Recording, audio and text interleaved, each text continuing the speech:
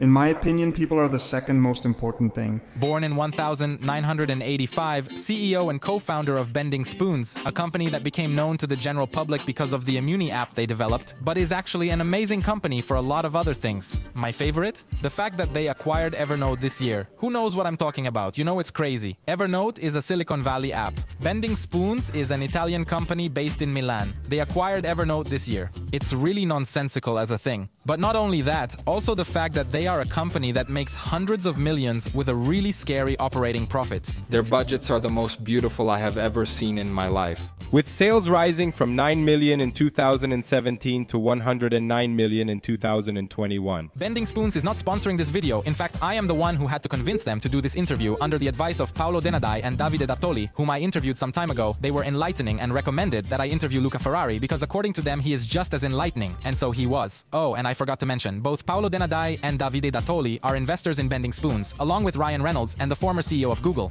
I mentioned her the most famous, The Weeknd, Alex Pale and Andrew Haggard of the Chainsmokers, Ryan Reynolds, Bradley Cooper, the director, award-winning Chloe Zhao, the members of Dude Perfect, Mythical, the former of Google, Eric Schmidt, and then also Fedez. Luca Ferrari is not the sole founder and partner of Bending Spoons, but he is one of 4 operating partners at the moment, although there are 5 founders. He and Matteo Danieli, another co-founder, have already done an interview with Fedez in the Wolf podcast, and that's why I didn't want to ask him the same questions, because I had seen the podcast. I want to ask the questions that I'm interested in, so now I'm going to tell you all the things you need to know to understand the interview that I will then do with Luca. Luca Ferrari and Matteo did an undergraduate course in Padua, won a scholarship to go to Copenhagen, where there they also met with a third partner, with whom, upon graduation, they created the Evertail app in 2011. This app raised 500,000 euros, not bad, but it still failed because they were first-timers, because they didn't do thorough market research, and as often happens, it didn't work. But they didn't give up, and with 2 other people who were working in Evertail, together they founded Bending Spoons in 2013, with the goal not to become a particular app, but to create a team, a machine that could make any app work. But let's fast forward to 2016, and they end up with a fitness app,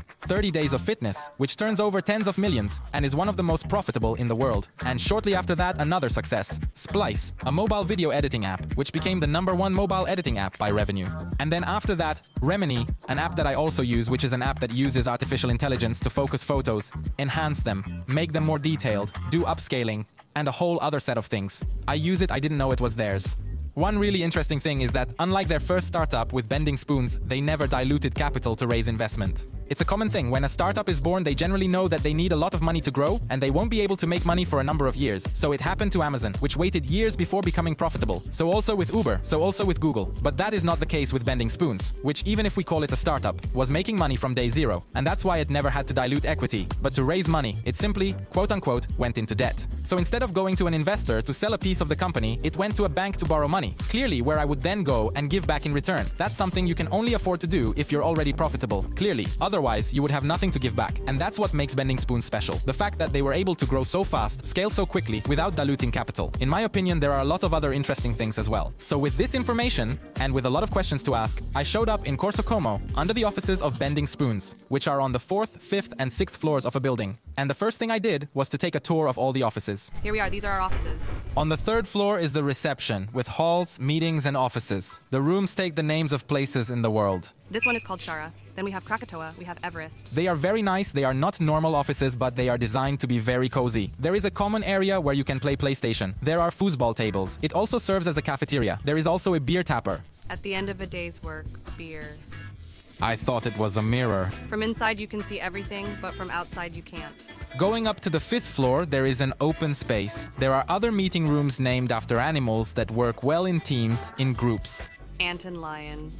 And then on the 6th floor, we have other rooms and other open spaces, even special rooms. Here is another little room called Manga.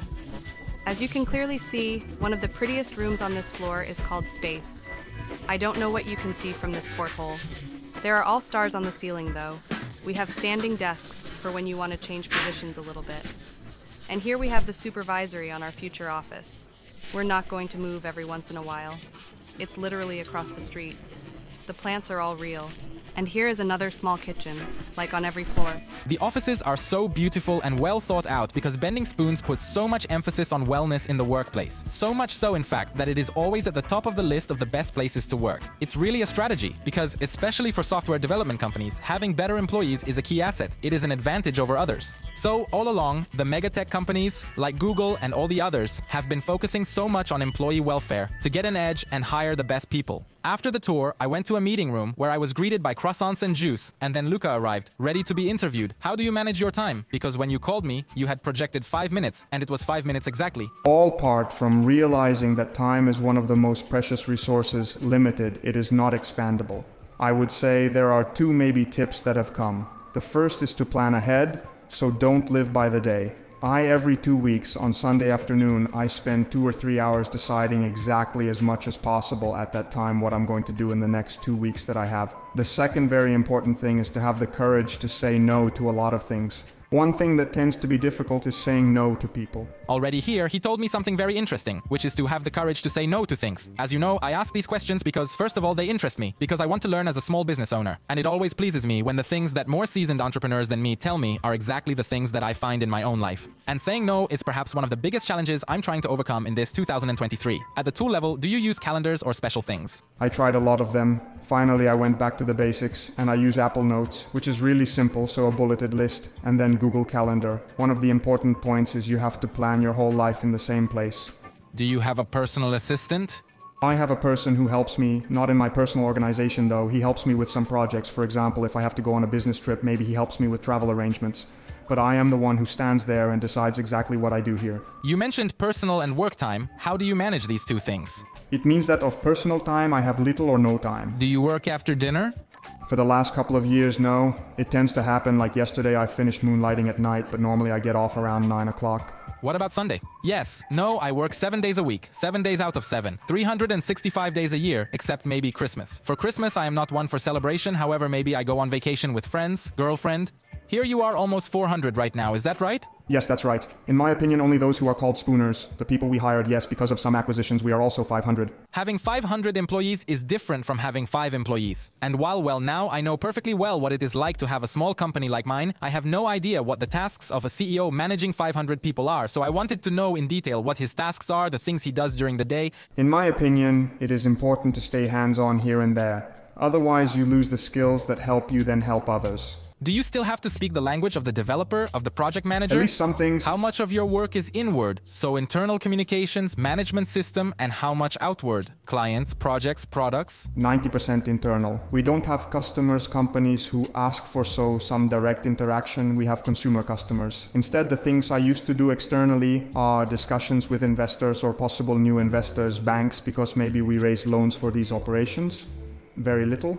But still, I do get activities, let's say publishing stocks like this talk we are having, which I would say no more than a couple of hours a month. Maybe I go to some conferences, I try to limit it, I find it quite time consuming. So the bulk of the time, however, the energies are devoted precisely internally to the management system. Are there any techniques that you have learned? What in the jargon is called deliberate practice, so a practice. Doing things but not doing them so like a zombie, but doing them and then asking yourself questions about how you did them, how you could have done them better, asking your colleagues, what is it that I did good, what is it that I did not do so well. I really read a lot, books, but also other forms of content to try to understand, so also new ideas to apply. Then I don't know if I'm good at what I do, however, I'm definitely better at it than when I started. How much time do you spend reading? I would say a good hour a day. Of the things you read about management, is there a particular book or technique or lesson that you say, this is my beacon, my way of being a manager? Look, probably the most high level but perhaps most valuable advice I can give is frequently to ask yourself the question, what manager would I want if I were the one who had to work with this manager? One mistake people often make is forgetting that there is a human being on the other side, so trying to be the person who is nice to work with, ambitious, demanding, but fair. In the first person, she works her butt off so much that she tries to give you critical advice, who says bravo when you've done a good thing, who apologizes when you've done wrong, who acknowledges credit, who doesn't try to take credit that is yours. Every 2 or 3 months we welcome questions, one can ask them anonymously, and then we have a session all together in plenary. They are toughest questions, some, aren't they? Some. And then we also shared a written version anyway, even upon arrival at the recording. So we really believe in transparency, in listening to everybody's voices. It doesn't mean always doing what you're asked to do, also because in 400U there's not one thing where everybody agrees. It means honestly listening to criticism, advice, and taking it seriously. Do you do one-to-one? I do one-to-one with more or less 12, 15 people who work a little bit more closely with me. I think it's a good tool to kind of institutionalize the okay a little bit. Let's sit down at least once every 2 weeks and tell each other how things have been going, what goals we have, ask each other how are you doing, what can I do to help you. The important thing is to prepare it well though. There is occasionally a chat. In my opinion, it is also good for you, however better not. There has to be a clear agreement for either or both parties. I have a set of questions or topics that I would like to discuss, however then I myself share my goals with them in written form so they can give me feedback. Have you ever gotten negative feedback? Well yes, so many. Okay. Going back to productivity, now that there are so many of you, how much impact do you think your personal productivity has on the company? A decision made a little better can impact the company's trattoria so much. If I am slow to respond or am less proactive, it weighs. So, to recap, the bulk of his work is internal and management in managing people and making strategic decisions about the company's progress. So, although there are many, he still plays a key role on the company's progress. He can't talk to everybody, but he has more or less 12-15 reports with whom he discusses all issues. A very difficult decision you had to make in the last year? There are always many. One kind of decision that is always very painful is when a person, after evaluating for a long time, trying maybe, giving feedback, does not seem to contribute to the standards we set for ourselves internally. Because for me, we are all people with empathy and we bond a lot with each other. It is always very difficult to let the person go. Another difficult decision was when we looked at a possible non-Evernote acquisition. We really liked it, but we went really deep into it, and in the end we decided not to do it. When you get these choices that you know can really shift your trajectory so much, there is no clear yes or clear no, they can be extremely painful. Again, among the most difficult things he had to do, he mentioned layoffs. Firing a person, from what I'm hearing, of all the entrepreneurs I hear, is really one of the hardest things. One particular thing about Bending Spoons is that there are 4 founders. And if we go and look at the balance sheets, they started out equally in the ownership of the company. And it's notoriously difficult to run a company when there are so many partners. It always scares me to have so many partners. If there's a reason why a company fails, either it's because it runs out of money at the beginning, or it's because the partners fight. Generally, how did you handle the relationship between partners? And especially also the division of duties and responsibilities? It's a trade-off, of course. More people bring more skills, give you a better chance of succeeding. On the other hand, the risk of a quarrel is higher. Fortunately, with 2 of these other 4 partners, I had been friends for several years, then surprises can always come. The other 2 had been with us in the previous startup that failed. They had both distinguished themselves. It is very difficult. Regarding, however, the division of roles. For example, you are now CEO. How did you divide them up? But look, and on we the always basis of did what needed to be done. We didn't even identify a CEO for even years in the beginning because we didn't need one. I simply did what needed to be done. The other 4 did what needed to be done, based of us also their own capabilities, of course. Then later we decided to identify the roles a little more formally and clearly, because when you grow up and start having more relationships with the outside world, there is incredible confusion if there are no labels. But I, like the others, we are all people who, if you tell me that for the next 5 years I have to just mop the floor and that's what the company needs, I do it serenely. Were there verticals? Someone stronger on coding, someone on finance? The partner who then came out a few years ago, he is a designer, so he did the design.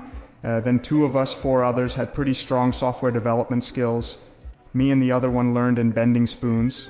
So at first we all programmed except the designer. Then after that, the first ones to stop programming were the 2 of us because we had less experience, less skills, so it was more efficient to do it that way.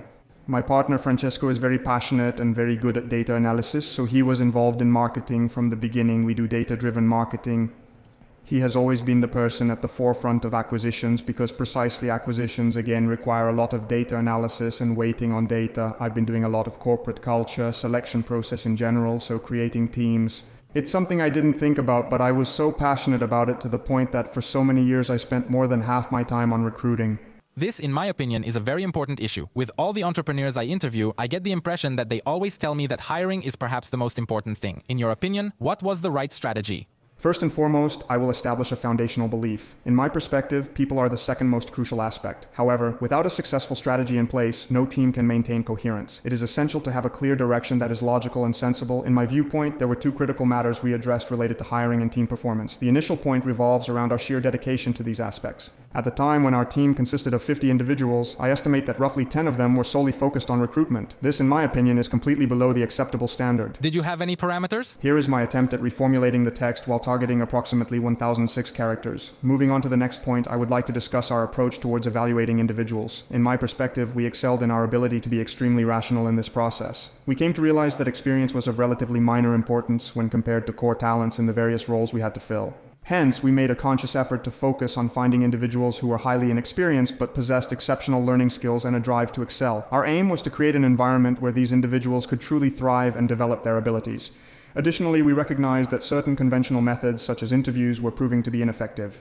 Therefore, we minimized the number of interviews and opted for a structured approach, relying heavily on practical tests to provide us with an accurate evaluation of the candidate's suitability for the job. Here he said something fundamental. Hiring is the second most important thing because the first clearly is having a business model that works. Bending Spoons, first, found an effective business model, and then, in order to scale it, clearly needed hundreds of employees. Especially in app development, it's critical to find the right resources, and that's why, early on, they were aware that hiring the right people and internal management, it was a crucial factor in continuing to grow, and that would determine the success of the company. And that's why they invest so much money in corporate travel and benefits. All of this works if you have a business model that allows you to be even slightly inefficient with the budget. Could it be? Yes. In the sense that it is a virtuous or vicious circle depending on which path you take. Clearly, the more you engage in hiring well, the better the hacienda will go and the more resources you have to hire well. My advice is that always everyone should be frugal. Are you frugal? Are you not at Google spend a lot? Surely we want to be frugal. We try to avoid waste at all. There are expenses that, They look like mirrors. while substantial in our opinion, they are efficient. One, for example, is every year we all go on a week-long corporate retreat, completely expensed to very beautiful exotic places. The expense is considerable. Generally, it is around 4,500 euros per person, so it is no small thing. We feel that the value there is of further team spirit, getting to know colleagues, the good memories that are formed all together in the end are worth that investment and allow us to make the workplaces here even better. So, in my opinion, to do that is still to be frugal. Remote work, yes or no? We've always supported it, I would say, virtually without limit. I'm a fan of the option to work remotely. I myself work from home most of the time. On the other hand, I think where you can spend enough time in the office, it's good and right because it allows you to achieve a level of knowledge of immersion colleagues in the corporate environment that is difficult to replicate remotely. At this point, I asked how they got to bill hundreds of millions starting with only 40,000.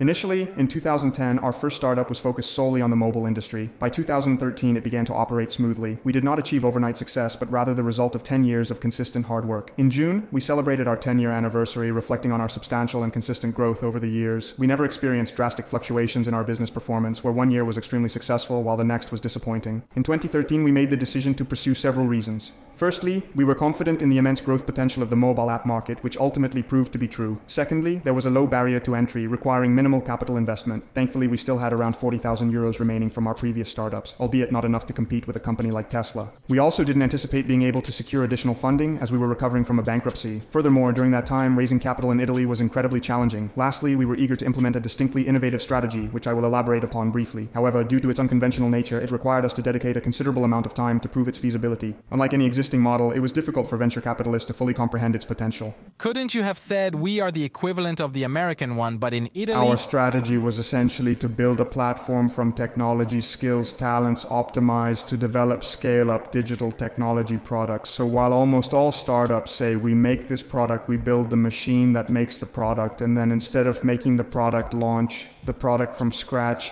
typically we look at the marketplace products that have already proven that there is interest, have already maybe built competitive advantages, maybe a user base, a significant user base, maybe a good positioning in a distribution channel, but are made not at their best. And you acquire them if they get acquired. Precisely, typically it's a win-win situation because our offering tends to be very good for them as well, and then we make an incredible leap in quality to this product generally by rewriting the whole software, redesigning the whole user experience, the user interface, the monetization, the marketing, so it's as if we made it from scratch ourselves. Summary. The strategy of the bending spoons is to acquire apps that for some reason don't work but are in a good market, restructure them, make them work, and make a bundle of money. Initially, they bought small apps with little money, pulling more money out of them, and then over time they scaled up super fast, going from buying the first app for $10,000 to buying Evernote for hundreds of millions. Initially, you couldn't buy? No, initially we could, but in 2014 already. So 6-7 months after we started, we made the first acquisition and we got there like this. The first 2 or 3 apps we launched from scratch, very simple apps. The first one was called Fonzie, an app made in 2 weeks, a triviality, and we made 10,000 euros. But what was that? It was really a basic thing. You would put some text and he would turn it into some different fonts for you, but just rudimentary stuff. Now, by the way, we have an ultra sophisticated app that does a similar thing, but even there, my partner Luca and I did it in 2 weeks. Okay, it was a game. With that 10,000 euros, we go to pay the rent for a few months, little more anyway. We struggle to get users, even though a little something with that app we have gained. And then during a brainstorming to say, but how the heck do we do that? This competitor gets all these users. And the idea of one of us is let's acquire him. He has the users and we think we can make a better product. How much did you have to acquire it? First we paid him $10,000. Okay, so little stuff. Very little. However, you put in 10,000 and take out 20,000, put in 20,000 and take out 40,000, years go by and you grow. Do you then resell them or close the apps? What happens? We have never, except for one case of a small thing, resold anything. We keep them and manage them as long as working on them brings turnover and we can significantly improve the product, revenues, in short, something tangible. We continue to work on them. If at a certain point we see that the product really has reached saturation, now you can't do anything more and they don't come to us anymore, we keep it but with minimal intervention so that it continues to work well, but we don't go to add new content. Then if a product at a certain point really few users, we close it. 2 important questions. The first is, you have only taken on debt to date to finance yourself. How come? How do you do it? Generally, debt costs you less than equity because an investor expects eventually quite high returns, especially in a startup phase, maybe even 20% and more per year. Whereas when you can afford to raise debt because you have to be profitable AI, otherwise the banks won't give it to you and prove you can pay it back. Generally, rates vary, but not by much, and lately they are also low. Were rates low in 2013?